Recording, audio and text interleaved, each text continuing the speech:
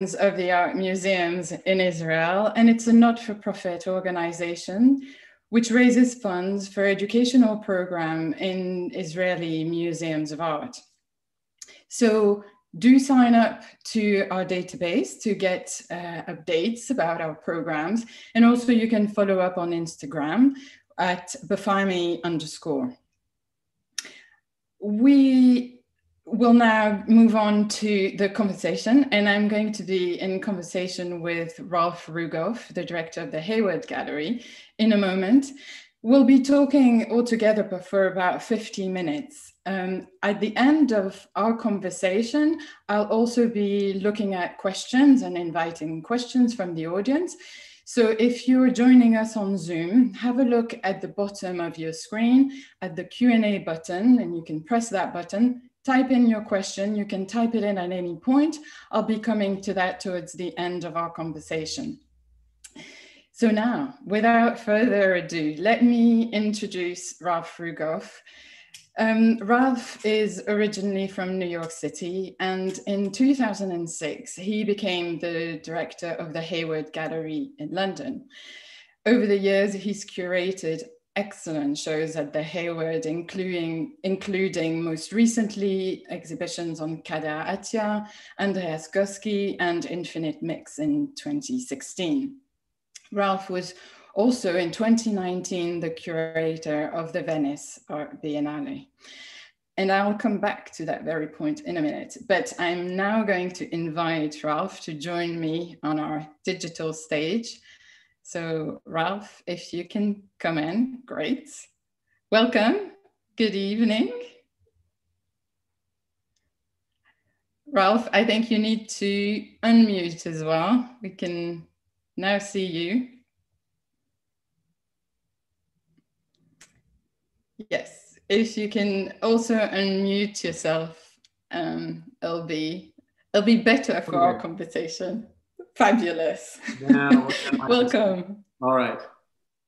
Good. Hello, everyone.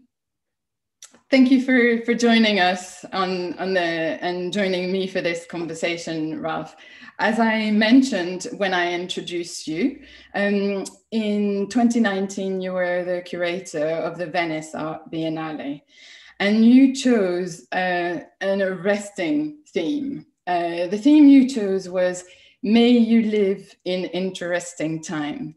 Now, I don't know if you have a crystal ball, but I guess you couldn't have foreseen how interesting the times were going to become. I wondered if you could tell us what you had in mind, what was your ambition for the Biennale with this theme, and now reflecting on it, as we are indeed living through interesting time, what are your takeaways? Yes, I think you have to be very careful about the titles you choose for exhibitions in case. But when I was appointed, it was the end of 2017. So we'd already had Brexit. We'd already seen Trump elected in the United States. We'd seen swings towards authoritarian governments in several countries in Europe. There was a real sense that something a lot of us had taken for granted, a vision of kind of international cooperation among democracies, and the culture that brings was suddenly something we couldn't take for granted anymore. And we saw a lot of populist anger and uprising. And so I think it was evident then that things were definitely going to be changing. We also knew, of course, that we'd reached a tipping point with climate change, and that no one was really taking any serious action about it, and that things were going to begin to accelerate in terms of the effects of global warming, in terms of extreme weather, fires, droughts, and that we were going to be seeing all the impact of that and climate refugees exacerbating all the other problems in the world. So I don't think you really needed a crystal ball. I mean, I think I missed the pandemic, but I think you could have a pretty good sense that we were going through an interesting time. And I think, this phrase, may you live in interesting times, was something I'd grown up believing was an ancient Chinese curse because it had been referred that way by people ranging from Robert Kennedy to Hillary Clinton to Albert Camus. It was great writers in the West constantly referred to this ancient Chinese curse, and it turns out to be a complete myth. There is no ancient Chinese expression, may you live in interesting times. It seems to have been fabricated by a British member of parliament in the early part of the 20th century. And it was one of his descendants who gave a speech, also a member of parliament, in 1936, warning about the rise of fascism in Germany.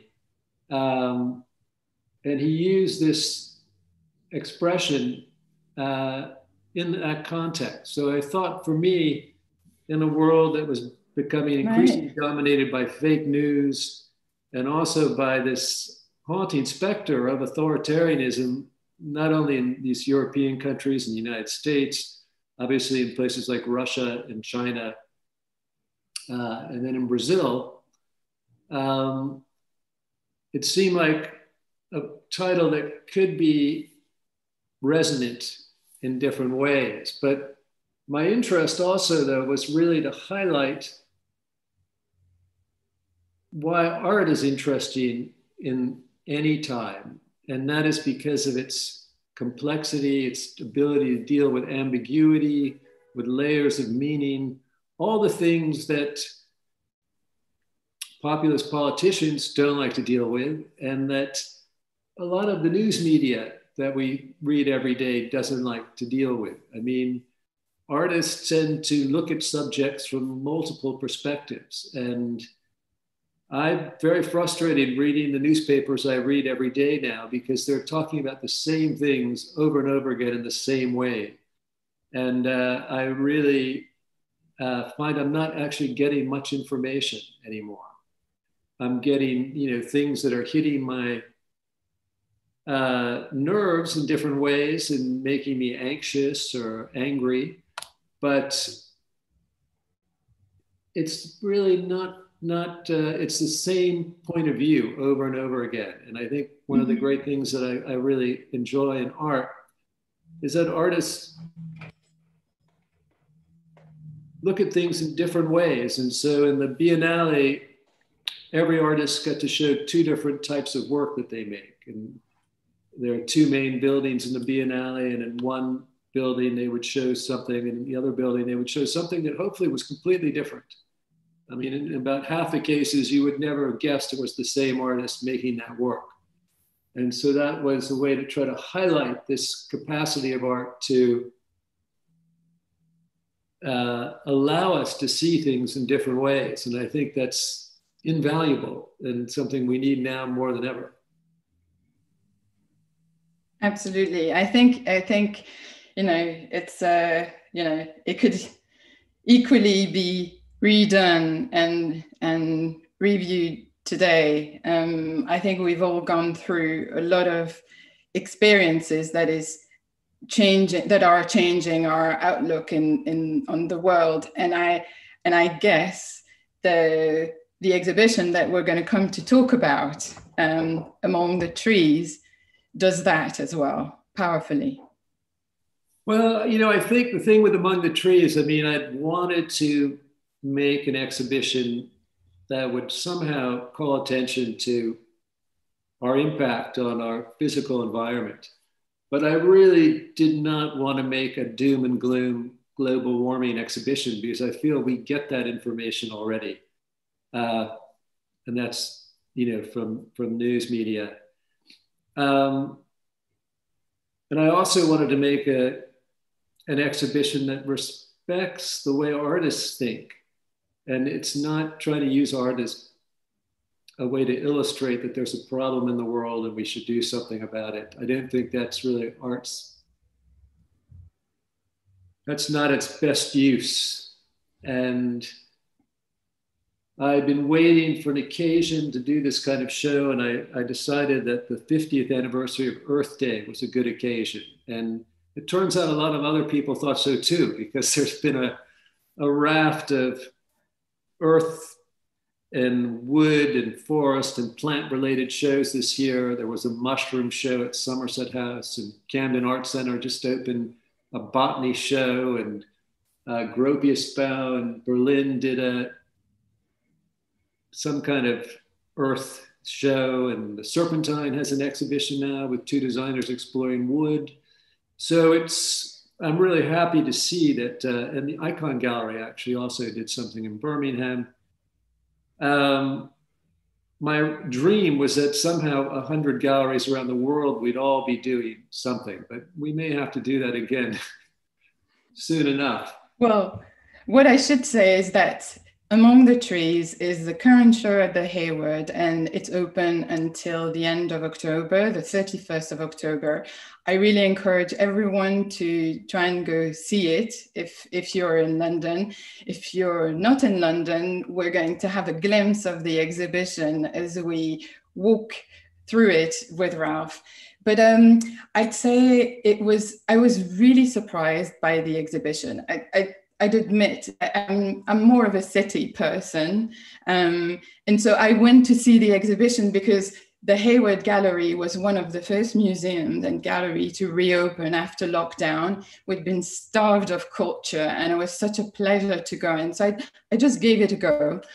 And I was really swept off my feet in the exhibition. First of all, transplanted into a dreamlike world. It was really what I needed, and I still think it's what people need today, that reconnection with nature. So I know that you've got a few images to show us, and we can start looking. While you do that, I'd say that in the first sequence of room, my favorites are Robert Longo's drawing Untitled, and also Eva Jospin's Cardboard Forest, and the massive video installation by Aja Lisa Tilla. So tell us a bit more about what you were trying to do, how you set out the exhibition, what you're trying to provoke as visitors come in and encounter these works. Well, I mean, the exhibition traces a kind of 50-year history of contemporary artists making work about trees. And it's interesting, sometime in the mid to late 1960s, contemporary artists started making really wonderful, provocative works about trees. And this included artists like Giuseppe Pannoni. Christo did several wrapped trees that we didn't have in the exhibition, but really powerful works. And Robert Smithson made a number of works with trees. These were really pioneering artists who were really making new types of work, really breaking new ground. And this was a first. The tree had not really been the subject of advanced pioneering art in previous decades or even previous centuries. In fact, trees, you would rarely ever find a sculpture of a tree. A painter, occasionally in the history of art, you get a tree that's the subject of a painting. But most of the time, trees were background material. And I think what happened in the 60s and why trees suddenly became a subject that artists thought about really related to the emergence of the environmental movement in the 1960s and the idea that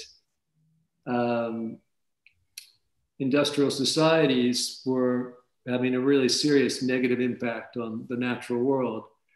And this meant that trees could take on a different set of meanings and could be explored in different ways. And over time, that interest in trees has led artists down a lot of different avenues of approach. And one of them, before we get to the pieces you mentioned, Alice, is this on the left of the screen. It's a photograph by Thomas Struth from his series called Paradise, where he went around to different jungles and rainforests in the world and took photographs. And he said something really interesting, that he wanted to make pictures where there was so much information that he couldn't really make sense out of it. And you had to suspend your analytical thinking. So there's no foreground and background, there's no central subject. You're just in the woods, basically. And it's that idea that then maybe your mind and your eye wanders in a different kind of way. And this is something that involves a different type of looking than the way we normally look at things. And I think this is one thing that artists get from trees. And we're going to zoom in here on this Robert Longo charcoal drawing, Sleepy Hollow. Yes. Which is about a little over 3.5 meters wide, to give you a sense of how large this is. Beautifully rendered. And again, it's like an image of nerve pathways in the brain. I mean, Gabriel Roscoe, the wonderful artist who wasn't in this show, once compared the way artists think to the structure of trees. That this kind of non-linear thought process where you start with one idea, but then it branches into something else, and then there are other options you explore, and at the same time, roots are going down in a different direction. So I think that might also have some of the attraction for artists in looking at this structure. But Longo titled a couple of paintings in his tree series after abstract expressionist painters like Jackson Pollock and Joan Mitchell. So I think there's also a sense of that, using the tree to an image of something real in the world, but that invites us to scan a field in the same way that those painters did with their works, where again, they decentered the idea of a composition. There was no central focus. Meaning was all over the canvas potentially, and you were allowed to, your eyes became nomadic, and they never really come to rest on any one point. And that experience, which is kind of destabilizes the way we normally think we're supposed to look at pictures, where there's a foreground and a background, and artists use effects of lighting to concentrate your attention on one particular area. This is a really different way of looking. And it is, and it is quite surprising because you mentioned it's a charcoal drawing, but as you arrive, you'd think it's a photograph, but it has this dreamy quality, and it really sets a tone for the exhibition. I mean, it's interesting because charcoal, right, is made from fossilized trees, basically, right? I think. And of course, it's a work on paper. So this is a work made from the materials of trees. Yes. And that's also the same with this next work by Eva Jospin, the Forêt Palatine. And again, to give you a sense of how high this work is, the wall that you see behind it is just over 6 meters high. So this is well over 5.5 meters high. This very dense wood with a kind of shallow depth to it. And I'll zoom in on this. And this also is made from the material that comes from trees. It's made from cardboard boxes. And if you look closely, especially on the left side, it's probably more evident, you'll see the corrugated surface of the cardboard, you know, that's sandwiched in between the two solid pieces. These are packing boxes. And Eva uses a scalpel and a kind of small, precise kind of electric saw to carve out these forms of trees. And it's interesting. She says that for her, her forest is entirely cerebral, that it really has as much to do with the history of images, but also the history of literature. And like the works of Longo and Struth, which invite you to kind of have this wandering experience of looking, I think her work really plays with this idea, which we often experience as a fear, but sometimes as a desire to get lost, you know, and that it's inviting this sense of this forest that's too complex to comprehend in a way, that overwhelms you with its detail as well as its size. And it plays with our perception, because it takes a little while staring at it from up close to understand what's going on with this piece. And then you're mesmerized and you look at it more and more. It's really engrossing. And then, you know, that sort of playfulness of, you know, this is a material that started as a tree that became a cardboard box, and that's becoming a forest again. It's really, you know, it makes you think and stop to think about the life cycle of these objects and what we're doing to these trees, how we're transforming them.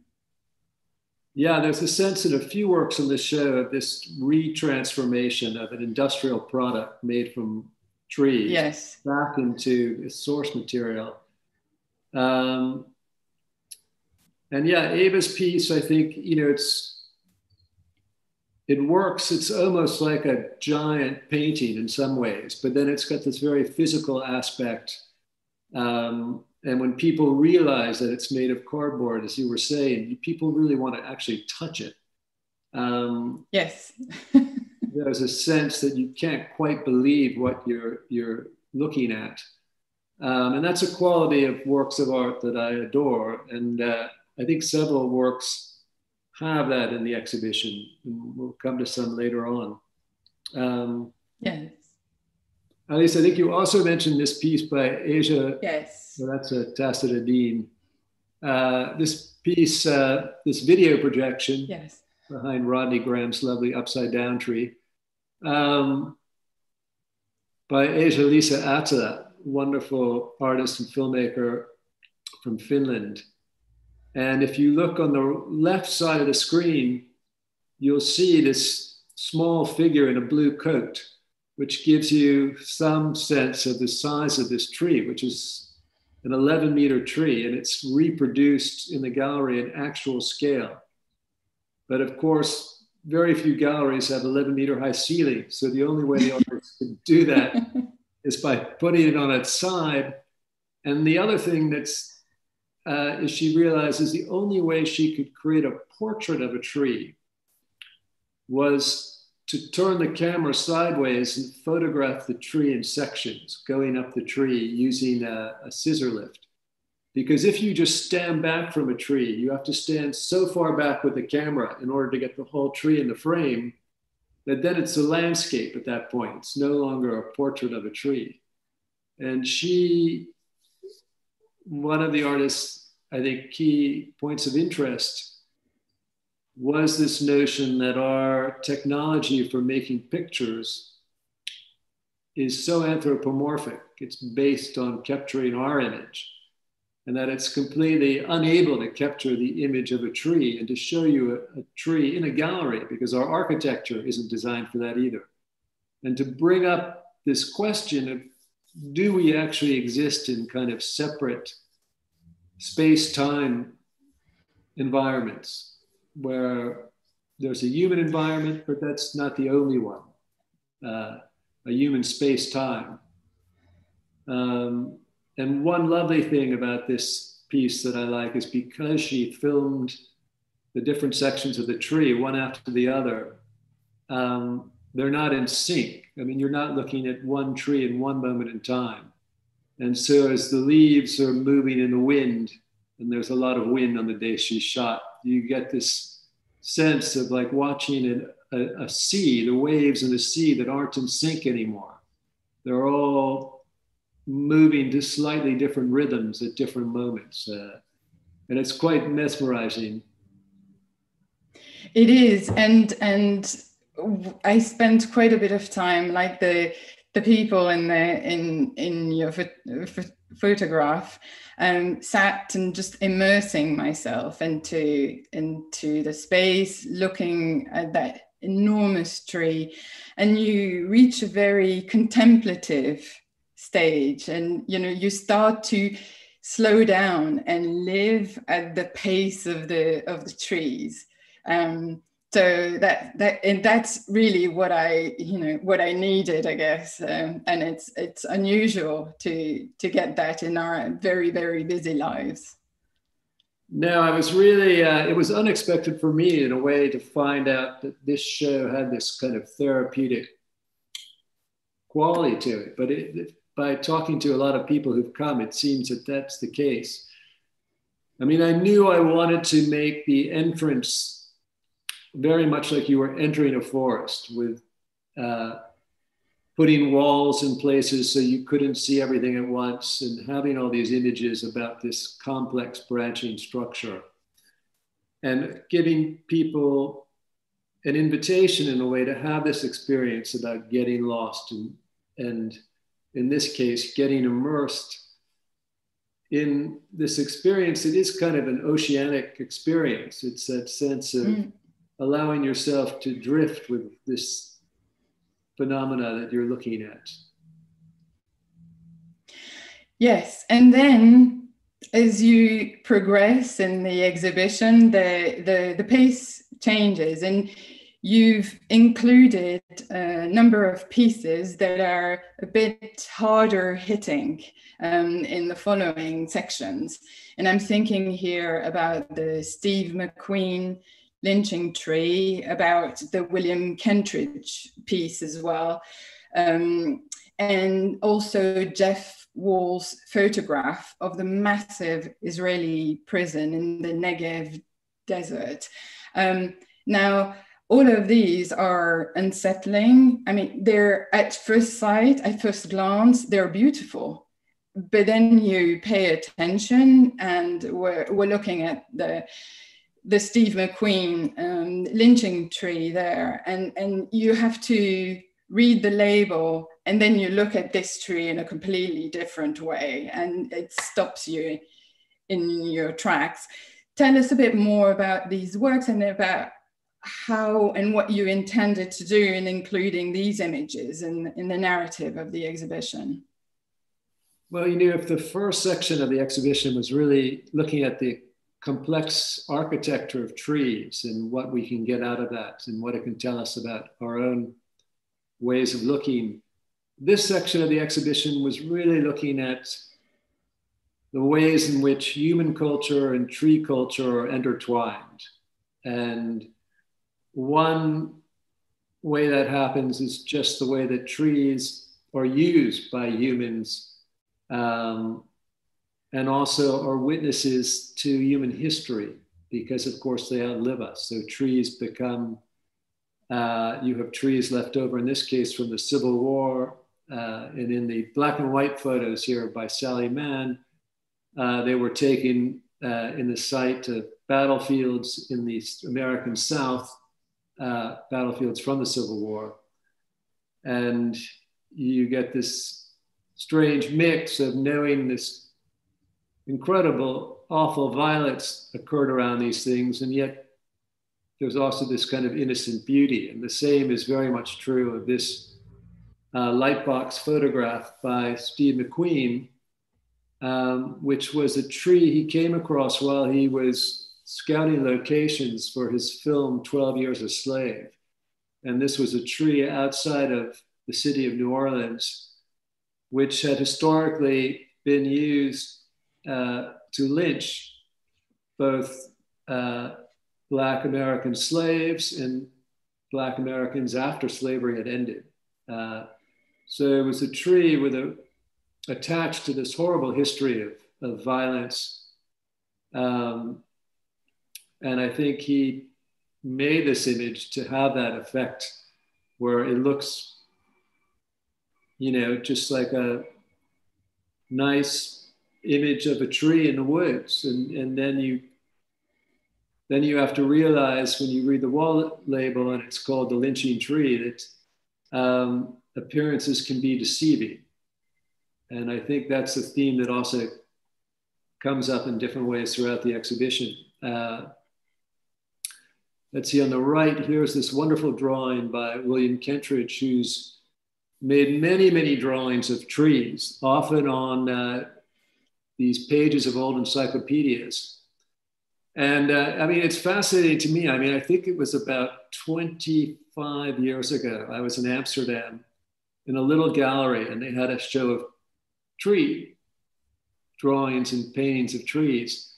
And that was the first time I really came across this subject. And I started noticing every time I saw tree works after that. And it really does seem like just about half the artists in the world have spent some time making works about trees. And Kentridge,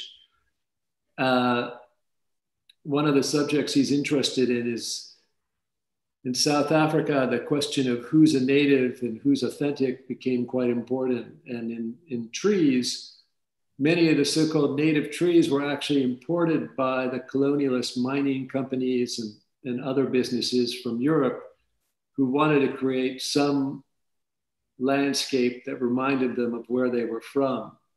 And the sense of what is a local tree versus what is the tree that has adapted to the environment is one of the subjects that comes up in some of his explorations of trees.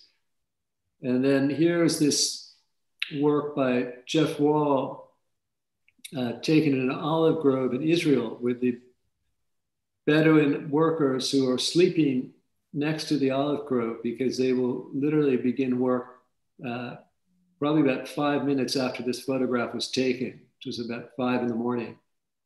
And in the background, which is probably why Jeff Wall chose this particular orchard, you see what is, I think, the largest maximum security prison in Israel. You can barely make it out on your screen, but it's a little easier to see. And again, you know, here trees obviously are an important part of economies. We depend on them for food. They've been cultivated by humans for thousands of years. And so it's almost impossible to imagine the rise of human civilization as we know it without trees. I mean, trees provided us with wood to make fires, to cook food, to build shelters, to make boats, to make furniture, to make tools. Our culture is, you know, we have lots of expressions in the English language about taking root or branching out that draw on this very long association with trees. And so quite a few works in this section were looking at that intersection of human culture and what I have to call tree culture, because I think trees actually have something like a culture. I think thinking of them as nature, something without culture, is a mistake. So, yeah. And I think also, you know, I'm reminded of what you said, you know, the different timelines of, you know, trees exist for very long. And I guess as we move to the next section of the exhibition, what you mentioned, this different time space of trees. There are 2 photographs of Rachel Sussman, one of an underground forest, and then one of a tree which is 10,000 years old. This is the underground forest. I mean, tell us more about this, because it blows my mind. Well, Rachel Sussman, is a young artist in New York who for about 10 years has been doing this fascinating project called The Oldest Living Things on Earth, where she's taking photographs of exactly that. And a number of things she's photographed have been old trees. And this is a phenomenon I had never come across, but was fascinated by in sub-Saharan Africa, in areas where there are constant fires. Forests have begun to grow underground. So what you're looking at in this photograph, which looks like a small shrub, these are actually the tops of trees, most of which exist under the earth. And this one, if you notice at the bottom, it says deceased, because after she photographed it, she discovered that they were building a road in this area. And so they dug up this underground forest. And here's another image of Rachel's of a 9,500-year-old spruce tree in Sweden. And these ancient trees, and you really have to think, okay, what was happening with human beings 9,500 years ago? 7,500 BC. Not much. And this tree, that's when this tree was a seedling. And one of the interesting things here is that these trees usually grow horizontally. And in the last 50 years, this tree has started to grow vertically because of global warming. It's fascinating how the exhibition constantly plays on our perception, on just shifts our position. So how do you respond to a tree which bears witness to 10,000 years of human life and actually now is still evolving with climate change, reflecting that. Yes, it's outlive all of us. Yeah, well, I hope so. I certainly hope so. I think I'm mindful of the time ticking. I wanted to go to, I guess, the second floor, and there's some pretty there's trees at scale. Actually, let's stay on these pieces. Let's stay on these pieces. Right.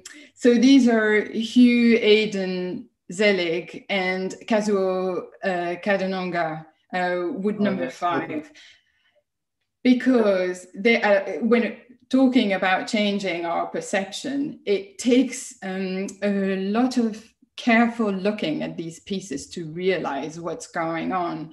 In the case of Hugh Aiden Zelig, which we're looking at, those 2 logs, one has been covered in feathers, and the other piece, a huge tree trunk, has been sliced in very thin slices and then put back in a tree trunk. So this is artists taking a piece of nature and playing with it and making it again what it was, except that it's not what it originally was. It's quite unsettling. No, it's very interesting. I mean, I think there's a lot of work in the show, one that plays with the fact that trees undergo so many kinds of transformations. I mean, they change in the seasons, they change in their growth cycles, but we also make so many materials out of them. But here in this idea of camouflaging a tree, and it's the upper log, which you can see is covered with these, they're actually adolescent peacock feathers. And, but the female peacock doesn't have the bright colors. So that's why it's this woody color. And I think to some extent, one of the things that happens, I mean, besides just that thrill of discovery and looking at the incredible artifice that fooled you, is one, we're always being reminded that appearances are deceiving, I think, in art. And here it's also pulling the rug out from under our idea that this is a natural object when we see a log. And I think questioning that idea when we see something that we think of as a tree and assuming that it has nothing to do with human culture. It's existing outside of our influence.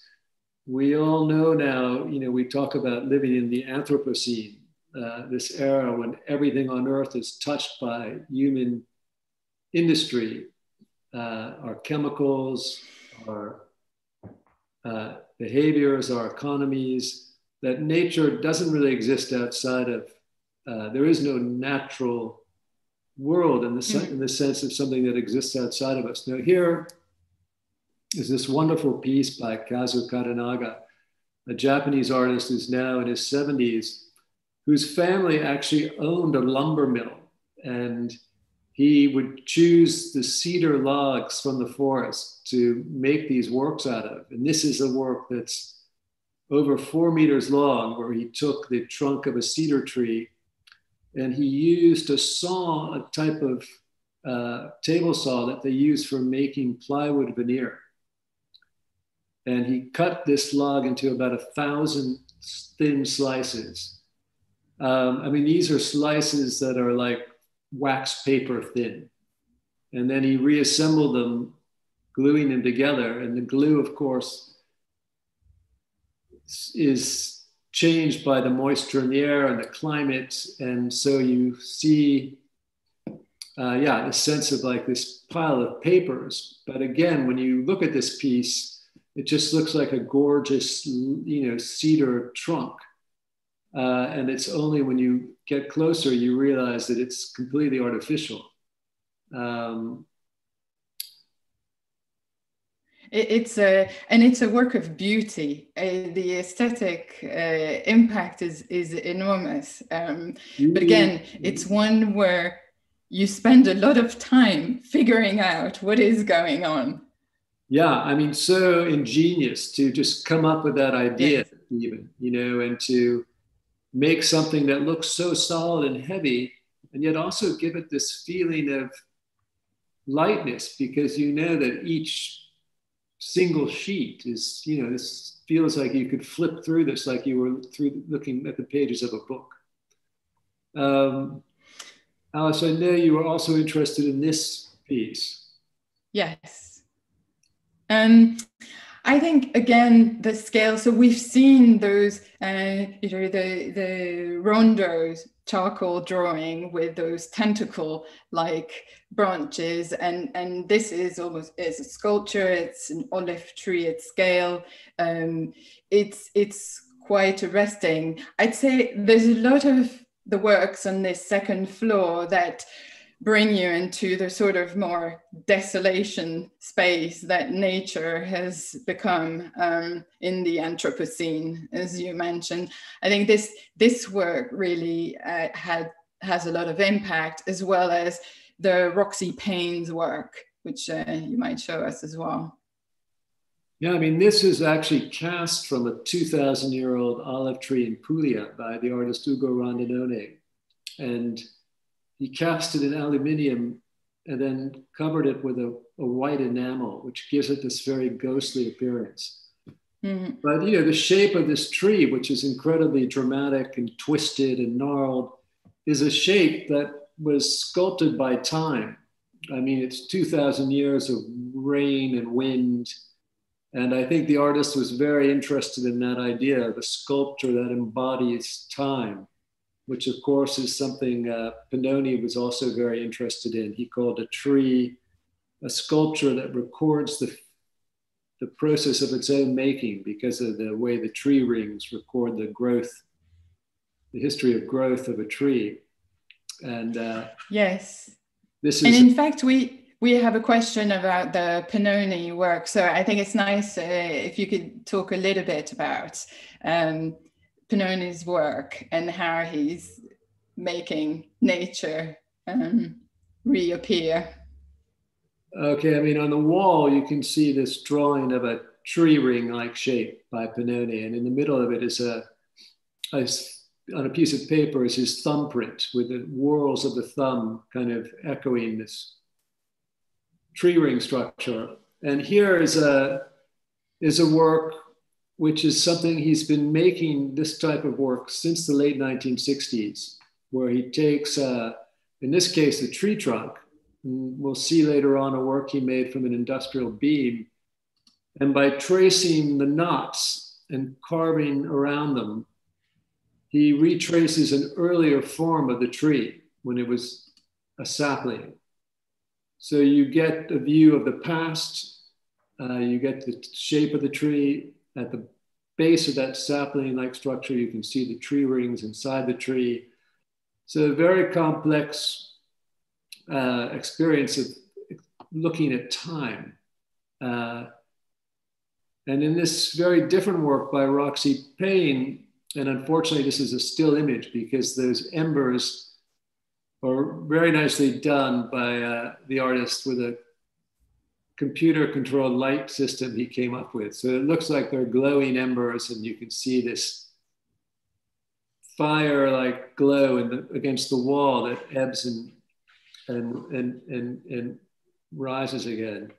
And this is, you know, a scene of a forest after it's been burnt to the ground.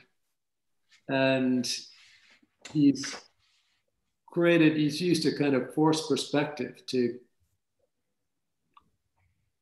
make a tableau of an image that really recorded about a half mile of depth in this forest. And, you know, forest fires are a part of nature, but we're now living in a moment where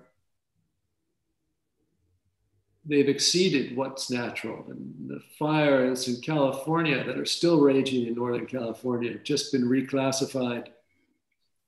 It's no longer a mega fire, it's now called a gigafire. Apparently it's the first gigafire in history, which means over 1 million acres are burning simultaneously.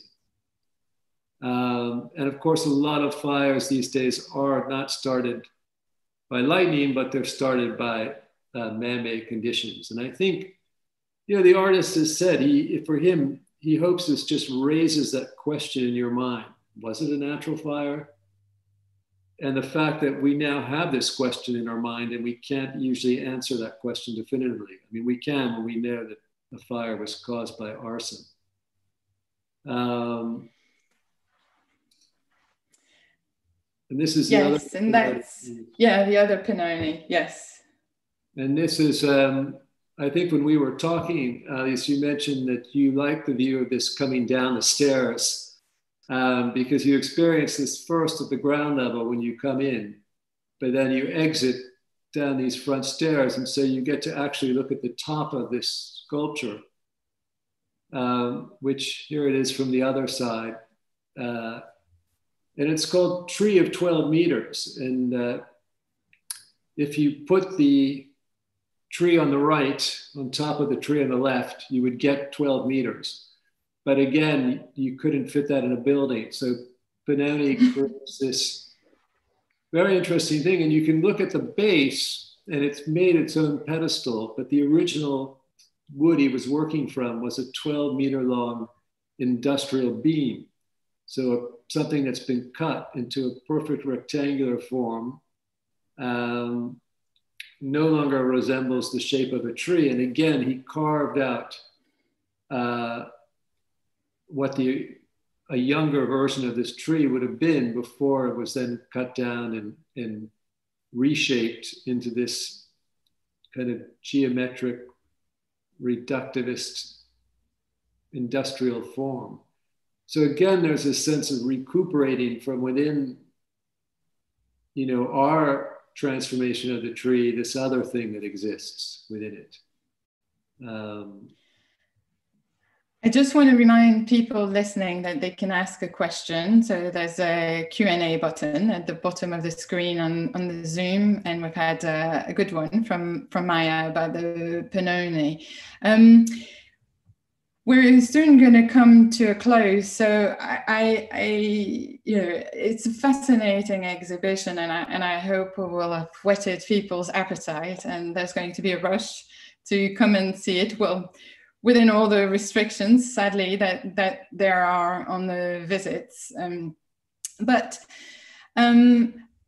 we've seen, you know, you've got a knack for picking the right theme at the right time. And we've seen that with the Venice Art Biennale, with this exhibition. So my next question is, what are you working on right now? So what's gonna come in our near future?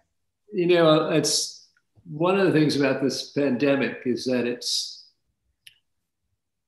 had a lot of different effects. I mean, one effect it's had is that people who come to the gallery now have a wonderful experience because only 100 people can come every hour. And I've also think that people are so hungry to have this experience that they really look carefully. And of course, if you're a curator, and I think it's the same for an artist, nothing makes you happier than seeing this kind of looking and this sense of discovery and engagement. But one of the bad things for us is that it's basically devastated all of our financial models, because they're all based on having much larger attendance than we're able to have right now. And these exhibitions are very costly to put on. So we're in a moment, as long as we have social distancing, where we actually need to imagine types of exhibitions that we can do, that we can afford to do when we've got smaller audiences. So I had a lot of exhibitions I was dying to do after Venice, and they're all going to be postponed for a couple of years at least. And right now we're actually still working out what some of those replacement shows are going to be. We will, funnily enough, the next show we do have is a wonderful show of work by Matthew Barney, which features some absolutely gorgeous sculptures of trees, the first one this artist has ever made, as well as a great film called Redoubt. And we'll be showing at the same time a young South African artist named Ikshan Adams with a new body of work. So beyond that, it's still very much, there are works in progress. But I'll check in with you in about 6 months and I'll have an answer to that question. I know, I mean, I feel for all art institutions because it's incredibly hard to program at a time like this, and the financial challenge is huge. So for anyone who has the opportunity to come and visit the Hayward, I do encourage them and think about supporting the museums in any way that you can. I'm going to leave the last question to the audience, to Avril, who asked whether, going back to the Among the Tree exhibition, whether there were any artists or specific work that you were not able to include in this remarkable exhibition. Yeah, there were, dozens. There was really probably only one painting I was really keen to have in there, by Albert Erlin, a really beautiful, quite abstract tree painting that just wasn't available. But the thing is, there's so much outstanding work about trees by artists that I could have curated 3 versions of this show, each one with completely different artists. And I think I would have been happy with any one of those versions. And that doesn't always happen when you're doing an exhibition on a particular subject. Sometimes you might feel stretched to find enough work. But in this case, hopefully there'll be many more tree shows in the future in different places. I know the Cartier Foundation in Paris did a tree show in the last year also. So yeah, there's a lot more to discover in this interesting sub-history of the history of art about trees. Well, thank you so much, Ralph, for taking the time to walk us through this exhibition. As you say, it's therapeutic. And I've really enjoyed looking again at those beautiful artworks. It's an absolutely fantastic show, one that was well deserved to be made. Thank you again for taking part, and good luck, and looking forward to the next show at the Hayward Gallery. Well, thanks, Alice. It was lovely to talk to you tonight, and good night, everyone. Good night, everyone. Thank you for being with us.